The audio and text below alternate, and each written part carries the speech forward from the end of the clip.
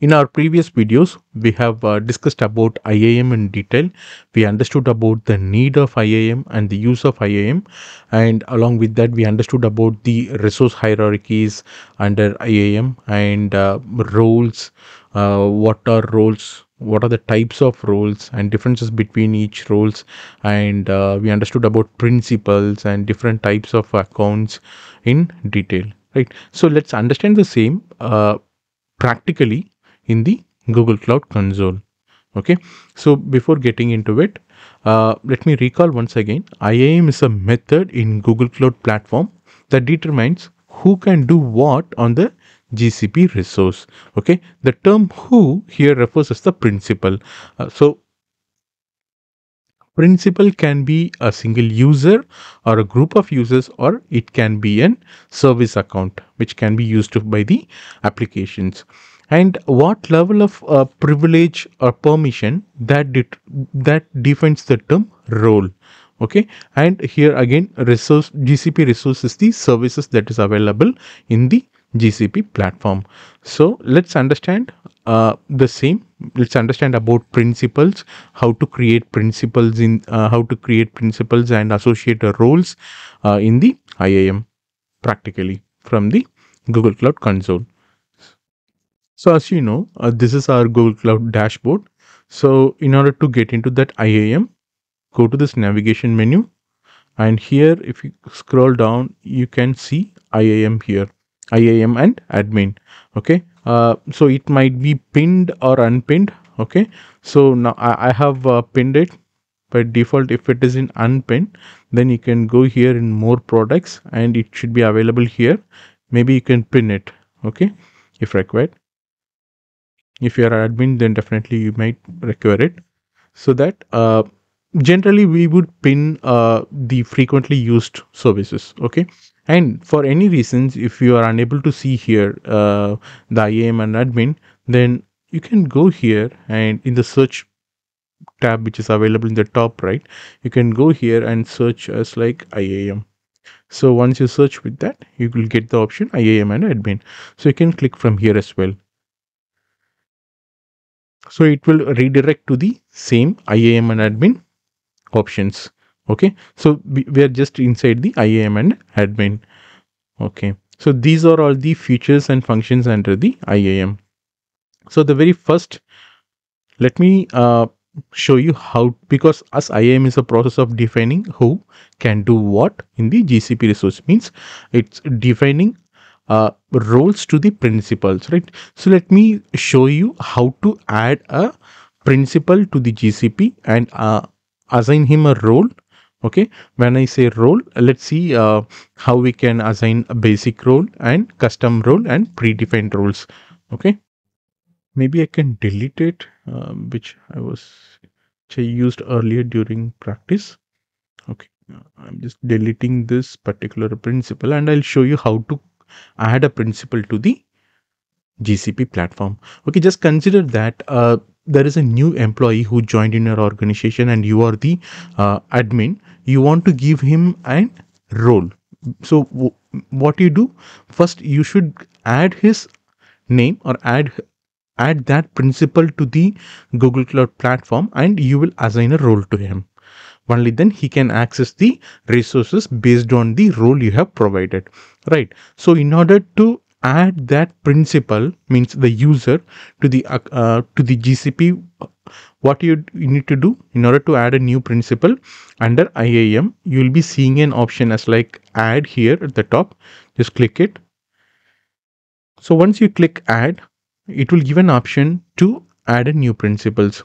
So when I say you can add a new principal, it can be using their, if the account is created using their Gmail address, you can add with their Gmail address, and if it is with their Gmail group email address, with that. And if it is a service account, definitely you'll be having a G service account information and Google Workspace domain as well. And if in case, as we said in our example, you are adding a principal, right? So in this situation, your company would be having a Google Enterprise account, so that you will be given that particular principal would be having the Enterprise Google account, right?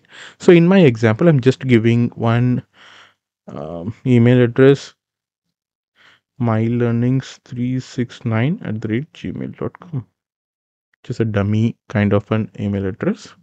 Okay, so this is how you will add the principal to the GCP with the email address basically. And if it is a service account which is used by application, then you'd be adding using the gservice account of the application. Okay, here you'd be seeing the option as like a role. So as we know earlier, what is that?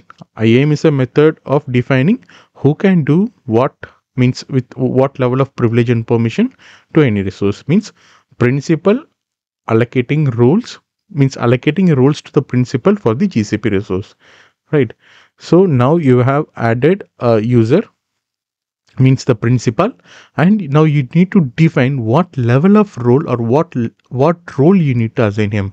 Okay, so recalling the roles, there are three type of roles, as you know. First one is basic role, second predefined role, and the third one is customized role. So basic role, as you know, basic role is not the least privilege. It's most powerful because it has multiple permissions across the GCP platform. So practically in the enterprise network, or practically in the production, we will not be using the basic roles, right? So but still I'll show you how to assign it. So when you click here in the roles, right, there is an option as like basic. Okay, so if you click basic, then you'd be seeing the list of basic roles that are available. Maybe if you can, if I can give owner, then it means that he gains full access to most of the Google Cloud resources here. Okay, and if I save it, now the new user with the new principal, means basically the user with email address mylearnings369@gmail.com is added to GCP with the privilege owner, means the role owner. So now we have seen how to add a principal with the owner role. Now let's understand about the predefined roles and the customized role. Okay, so in order to understand about the predefined and customized role, we should navigate to the roles option under the IAM. So I just want to clear one more thing. So whatever role you create here, it would be seen there. Means whenever you're adding a new principal, right? So there we have seen the list of roles in the scroll button, in the drop option. So whenever you create any rule, or if you want to use the predefined role, it is already part of there. So let me show you something. Let me create a customized role and we'll use it. Okay, and for now just ignore this 4 custom roles because this was created during my earlier practice sessions.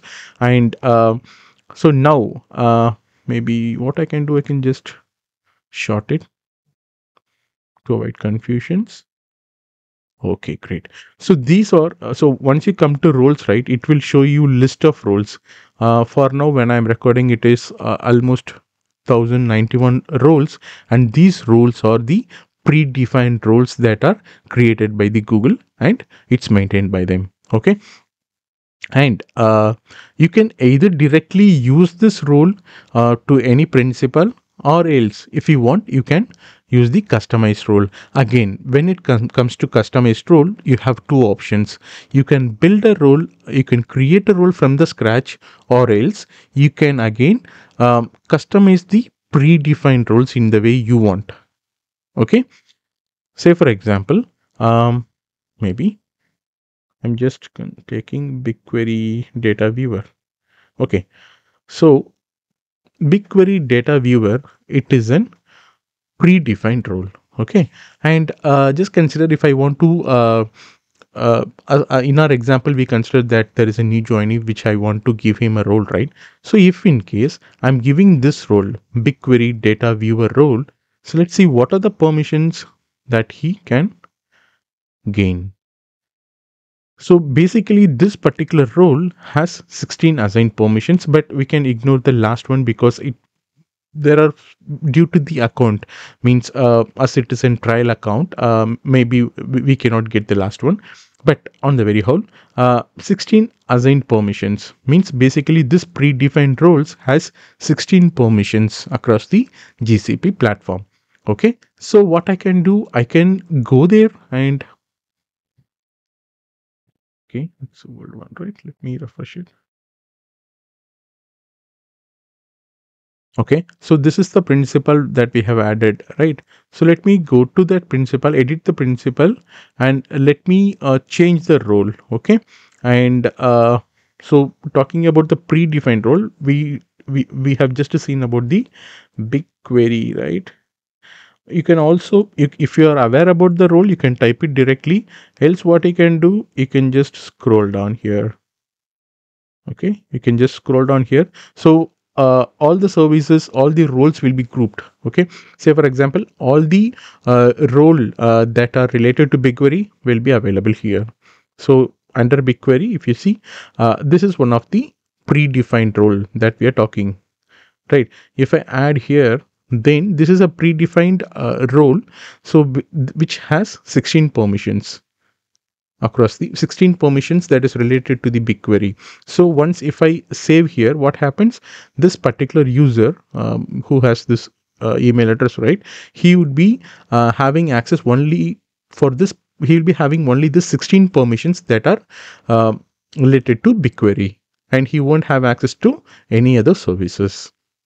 Okay, so this is how you can use the predefined roles. Okay, in the parallelly, I'll show you how to customize this predefined roles. So now we have seen about basic roles and we have seen about using the predefined roles, right? Let me show you how to create customized roles. So as I said earlier, customized role can be done in two ways.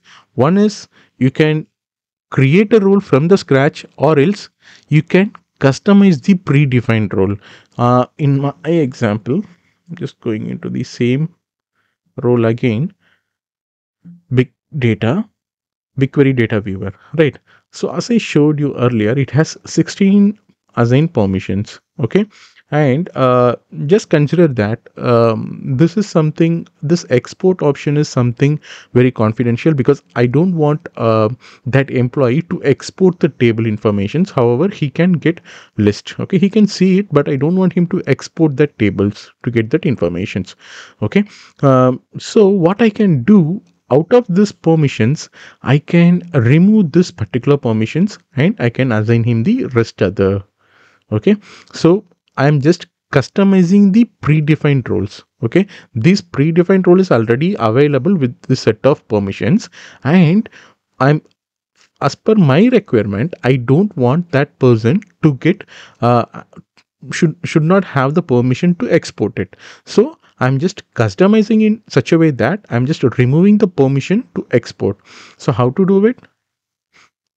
Just come back and BigQuery data viewer. Okay, and I'm just selecting here. Either you can click this one, create role from selection, which means you are basically creating another role from the selected role, or else if you click this three dots, you will see create role from this role. Both are same. You can click any one. So it will take few seconds. Okay, fine. So once you click that, you can customize it. See, if they see the title, by default it gives you as like custom BigQuery data viewer. Actually, the predefined role name is BigQuery data viewer. As you are customizing it, it says as like custom BigQuery data viewer. Okay, and you can add description as per your requirement. Maybe I can add as like uh, role without export permission. Okay, for my understanding, I'm just adding a description in this way. Means this role does not have the export permission, and this ID will be created. And as we discussed earlier about the roles, these are the launch states as like alpha, beta, general availability. For now, I'm not making any changes. I'm just going with alpha. So, so these are the list of permissions that we have discussed earlier, right? And as per my requirement, what I said, I don't want this particular person whom I am going to assign this customized role, right? He should not have an permission to export the tables. So what I am going to do, I am just unselect it, because by default this permission is selected. So what happens if I submit, if I create, he would get this permission as well, but I don't want him to get this permission. So what I'm going to do, I'm just unselecting it and going to just creating this button. So once I create it, what happened, a customized role will be created. See, custom BigQuery data viewer, this is the new role that we have created now. Okay, and basically these are the customized role. If you see the symbol, these are the customized role. Okay, and this is the role which we have created now. Maybe we can just go and check custom BigQuery data viewer. I'm just clicking it. If you see, now it has only 14 permissions.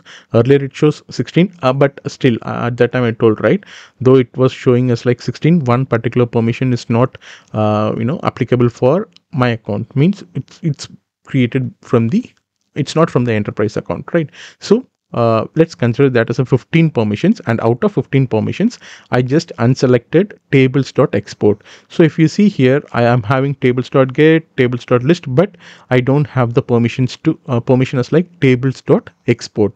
That particular permission was taken away. Okay, so this is one way of creating a customized role, by customizing the predefined one. Okay, there is another way which we can build from the scratch, as like at the top you will be seeing as like create role. Click here. So once you click here, again you should give the title. So custom role 1 I put. Okay, so earlier there was some 4 custom rules like custom 1 2 3 4, but this is custom role 1. Okay, and description as per your requirement, how you are designing the role, you can add the description, and ID will be created. So I'm not making any changes, let it be in alpha. So now you should add permissions. Okay, maybe you can consider that uh, I want to assign this role, and specifically for only one permission it should have. Maybe what, let's go with the same BigQuery. Okay, these are all the permissions it shows, right? Maybe for timing I just put this list only. Okay, maybe I'm just considering that there is another new joinee. Okay, I'm creating an account in IAM where you should have only this particular permission, nothing more than that. Okay, not even other permissions which we have referred for the BigQuery data viewer. Okay, but this is an externally this is an completely new user who should have only this particular permission, nothing more than that. Okay, so what I should do, I'm just adding only one permission, selecting it, adding it. That's it. And in addition to that, you can also define what kind of a permission service. If you can click, you can see the service types, status, those kind of stuffs. And I can create it. So once you create it, your customized role will be listed at the top. Basically, custom role will be defined, means listed at the top of other roles. Okay. So if you see here, these two are the roles we have created now. This other, ignore this 4 1 2 3 4, which was created earlier, and the status was deleted. Okay, but these two are the roles we have created now. And even if you want to make sure that it's custom role 1, this is the name we have given. If you open it, it has only one permission that we have added. See, this is the only one permission we have added. Fine. Then what we can do, so now we have seen how to create customized role, right? Let's see how to add this role, assign this role to the principal. So again, you should go to the IAM. Under IAM, as the principal is already added, the test principal, maybe I can delete it, or else what I do, under role, you can see maybe as I showed earlier, if you want to use a predefined role, you can directly go and all the roles are grouped based on the services. So if you're going for the BigQuery predefined role, just go to BigQuery, and under BigQuery, you'll be seeing all the predefined roles. And if you want to use the basic, just go with basic option, and all the options that comes under basic would be available here. And but now if I want to use the custom role, if you just scroll your mouse over custom, the list of custom roles you have created would be shown this way, this side.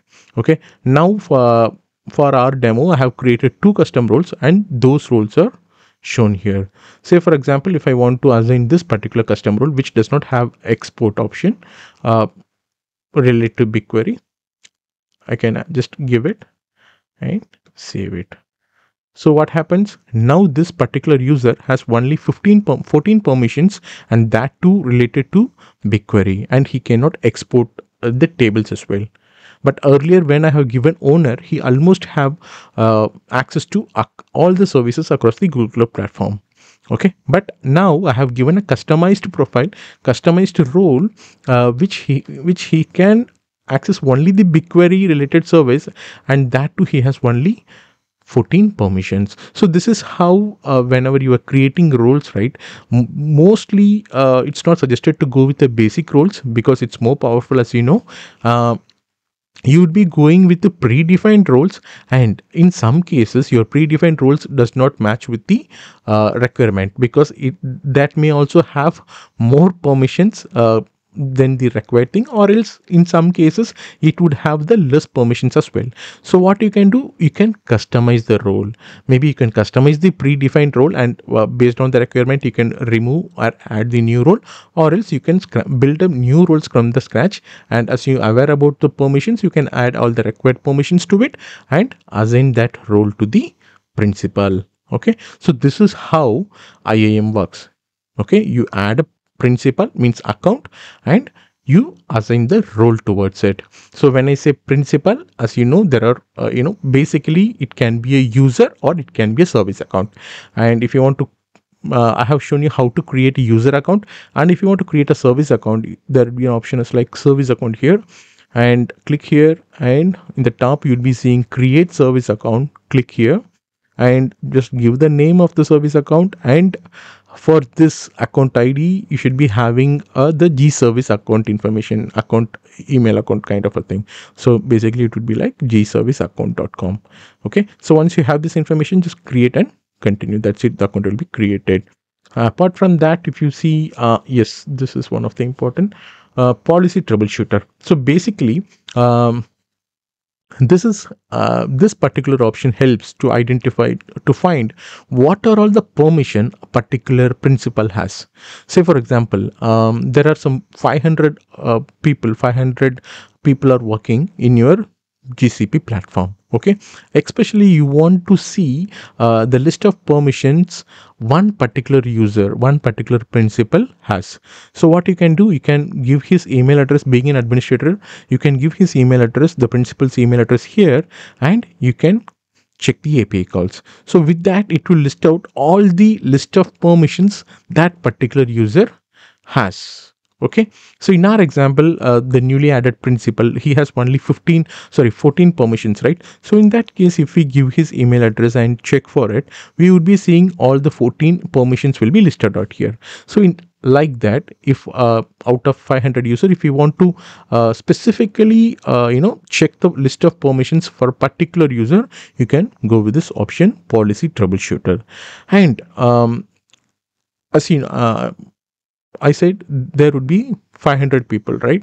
Instead of going each person, if you want to customize a query, or if you want to check a particular permission, you want to check out across this 500, across the organization, who all are having this particular permissions. Okay, maybe the same example as like the export, right, what we discussed earlier. You can give that permission information, and you can customize a query. You can create a query as like, out of this 500 people, who are having so and so permissions. So it will list out all the principals information. It's a vice versa. Okay, the policy troubleshooter, you'll be giving the principal information and you get the informations about the permissions you have. However, in the policy analyzer, instead of going with individual permissions, sorry, individual persons or individual principal checking, you can customize a query and you can give any permission, and you can check who are having that particular permission across the organization. And you can add labels here, tags, roles we have discussed, and quotas. Maybe let's discuss about this later. So this is what IAM is defining, who can do what on the GCP resources.